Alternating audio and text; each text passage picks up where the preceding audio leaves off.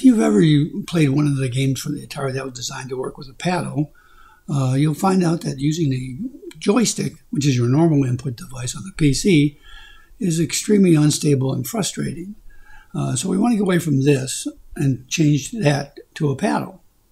To do that, we're going to talk about two settings, both for the game and for overall, that will allow you to use a mouse as your paddle. But first, let's take a quick look what happens when you try to use a controller. Because the joystick snaps to the center, it's very hard to control your paddle in these games. They snap back, they move erratically because they're not a linear device, whereas your mouse can be configured to be that way. So it ends up you miss a lot. You end up trying to get somewhere and you move a little bit, and I'm having better luck here than normally, but you miss. So let's take a look. So we select the game and then go into the options, and we're going to select the game properties. And we come here and you'll see that there's a controller section. And it says here joystick. Again, we're going to put it to paddle. That makes sure that this particular game is using paddles. You can mostly ignore this, but if it's too sensitive, you can play around with that as well.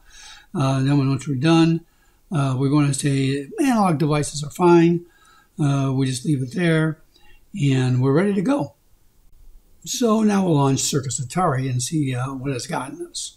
So if I go ahead here and close this and double click here, and there I am. You see I'm moving my mouse. I left the cursor visible so you can see that as I move my cursor, the character or the control on the screen moves accordingly. And I'm much more efficient at, well, mainly more efficient at moving it correctly so I can actually play the game sometimes.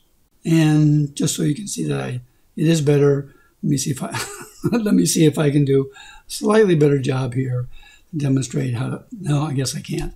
It's been dozens of, hell, 50 years since I played this regularly. But eventually you'll get the hang of it, and you can even switch sides here and get fairly good. Now, if you look, I left that mouse cursor visible because just to show it moving with characters. But we're going to show you how to turn that off, but still maintain control in your game. Because it being positioned somewhere on the screen over where you're working at, where you're playing at, can really mess you up. So we go over here and we go back in. We go over here to the mouse. If you notice here, the mouse cursor visibility is down here below here. There are several selections. You want to do the one where it's visible in the UI, this interface here, but not in the emulation. Be a little careful though, because if you accidentally choose not in the UI, you won't have your mouse available. Here I have to try and hover and try and find the boxes to click on. You'll still be okay here in the emulation, but your UI will be a little difficult to maintain.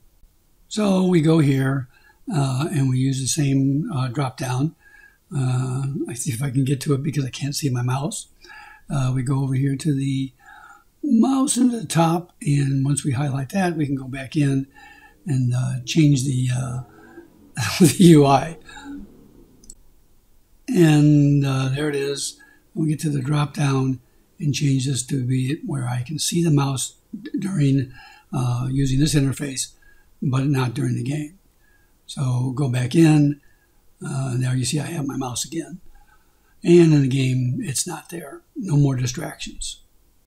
Now I can play Breakout, Super Breakout, Circus, a lot of the different games. Of course, it doesn't say I'm good, but I can use those, the mouse, to do that. So let's take a look at what it looks like. So here I am playing with my mouse, and as I move around, you'll see I can move it, and it responds nicely. Now, there are more adjustments you can play around with. I just use the standard to make it more or less sensitive to your mouse movements, so you have a finer control over it. But it's much, much easier to play, especially Breakout and Super Breakout, with a mouse than with a joystick. Hey, if you enjoyed this video, don't forget to like it. And if you want more, you can just click on subscribe. You can also follow me on Facebook or Twitter. The links are in the description of the video.